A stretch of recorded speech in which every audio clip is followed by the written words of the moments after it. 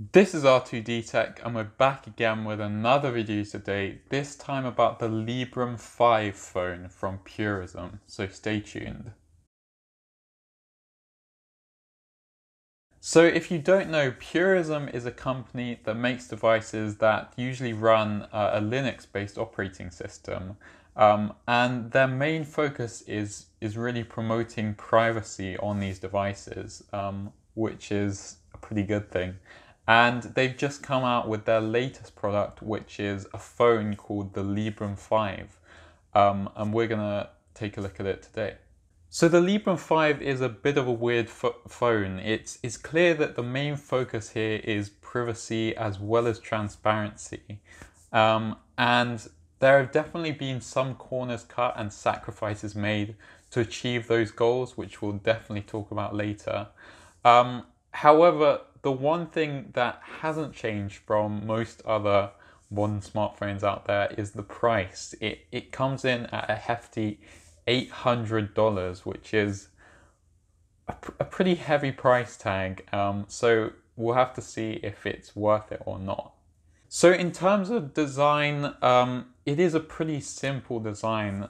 It's basically pretty much all plastic. There's a plastic removable back cover so you can access the battery and some of the other components, which we'll definitely talk about later. And then there's a glass front with some pretty sizable bezels sandwiching the screen. So not the most modern design out there, however, that's not really the aim of this phone. So not really that much to complain about there. The phone, however, is quite a lot chunkier than most modern smartphones out there. It's pretty much almost twice the width of maybe even the iPhone. So definitely not the slimmest phone out there either. Then for specs, firstly for the processor, and I'm going to have to read this off of a page, it's the NXP IMX 8M quad-core Cortex A53 processor. So probably not a processor that many people have heard of, and probably not going to provide as much performance as some of the other mainstream smartphones out there either. Then for RAM, you're only going to be getting 3 gigabytes of RAM. For storage, it's 32 gigabytes with an external micro SD card reader for some external storage if you want it as well. And finally, for the battery, it's going to be a 4,500 milliamp hour battery, which is pretty sizable. So overall, not the most impressive specs out there, and definitely it's not going to meet the performance of the newest iPhones or phones from Samsung. However, one thing I should mention is that the iPhones run iOS and the Android phones out there run Android, which are both pretty heavy operating systems compared to what the Librem 5 is running, which is a Linux distribution, which in comparison is incredibly lightweight. So that is one thing to bear in mind, is that in day-to-day performance, just scrolling through apps or scrolling through the OS, you shouldn't see much of a difference. However, you will see the difference if you want to use some more intensive apps like playing games or anything like that. So just one thing to bear in mind. What's nice about the Librem 5 is that the battery, for once in a modern smartphone, is removable, as well as the Wi-Fi card being replaceable as well. So that's a pretty nice feature, I would say. It means that you can replace the battery in the future when you see your battery life decreasing, which is just a nice thing. Also, the screen is also not that impressive. It's a 5.7-inch IPS display with a resolution of 720 by 1440 pixels. So not the sharpest or largest display out there, so also not too impressive. So let's move on to probably one of the biggest drawbacks or benefits of this phone, depending on how you see it, and that's the operating system. So the Librem 5 is running PureOS, which is a Linux-based operating system, with a desktop environment called GNOME. Now, if you don't know what Linux is, it's a family of free and open source operating systems developed by a community of developers all around the world. So there's no one company developing a Linux-based distribution, unlike iOS or Android. Now, Android is actually technically a distribution of Linux, but it's been incredibly specialized by Google with layers of software added on top. In comparison, PureOS is a pretty bare bones version of Linux, and there are certain benefits as well as some drawbacks to that. So firstly, the benefits. Number one is privacy. Whereas on Android and iOS, even though iOS claims to be a very private operating system, your data is constantly being sent to Apple and Google.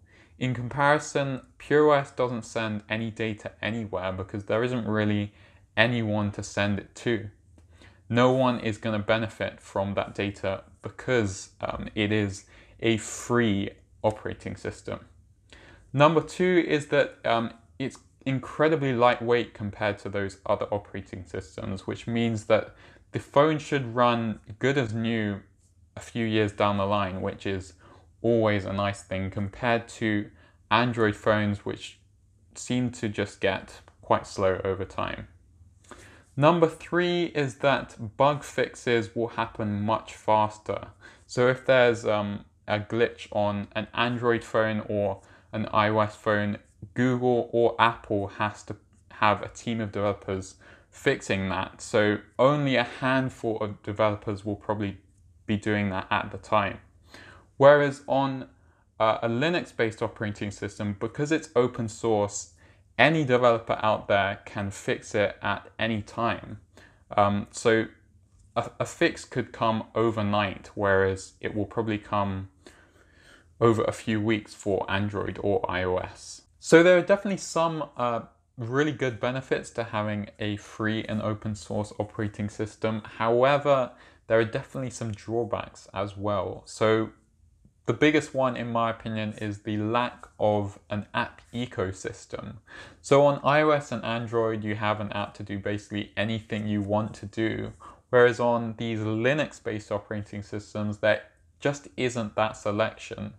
And I'd say the main reason for this is because at the end of the day, developers of apps want to make money. And the most popular way of doing that is by collecting user data, selling it to advertisers so they can target ads towards you on that app or someone else's app. Now, iOS and Android have pretty relaxed rules on collecting user data, although they are getting much stricter now, especially iOS. However, Linux-based operating systems have much stricter rules on collecting data, as well as the software being open source as well. So this brings a number of problems. Number one is that developers don't want to develop apps for Linux operating systems because it's much harder to make money. And number two is that most apps published on Linux-based operating systems have to be open source as well. Now, so for example, the Facebook app is a closed source app, meaning no one has access to the source code but the Facebook company. Now, if it was an open source app, someone else could just clone all of the code and republish a different app without the targeted advertising, which would completely screw up Facebook as a company. So obviously, they're not going to do that, and therefore they're not going to publish their app on a Linux-based operating system. So there are definitely some hurdles to jump over for app developers on Linux. And until that changes, I think it's going to be difficult to see Linux as a mainstream operating system for many people. So let's talk about the actual usability of the operating system now. And overall, I'd say it feels quite a lot like Android. A lot of the features are the same, for example, pulling down the menu bar to access the settings, as well as having an app drawer and home screen. So it all feels pretty familiar. However, it just doesn't feel as polished as the mainstream operating systems yet. It still feels like something that you would use on a laptop or desktop machine, which is another reason why I think Linux-based operating systems haven't become mainstream, apart from obviously Android.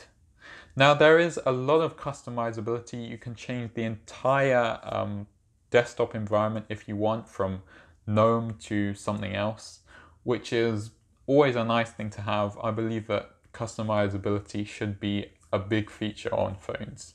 If you are a developer, it's also nice to see that you have access to all of the source code to the apps and the operating system, which is also a nice thing. So looking around the phone, you will see that you do get one USB-C port for charging the phone, as well as a headphone jack and 3 kill switches, which kill the Wi-Fi, the cellular connection, and the microphone and camera. If you kill all 3 at once, you also kill the GPS to the phone. So once again, definitely a focus on privacy here, which is always nice. Quickly, for cameras, you are getting a back-facing 13 megapixel camera and a front-facing 8 megapixel camera, which probably won't be as impressive as, again, the iPhones or the Samsungs out there, but it should do the job. So looking at the phone on paper, you're getting a plastic phone, below average specs, a lack of apps, all for $800. It just definitely doesn't seem worth it for most people. However, if you really do want a phone that's entirely focused on privacy and being free and open source, then I guess that's the price that you have to pay.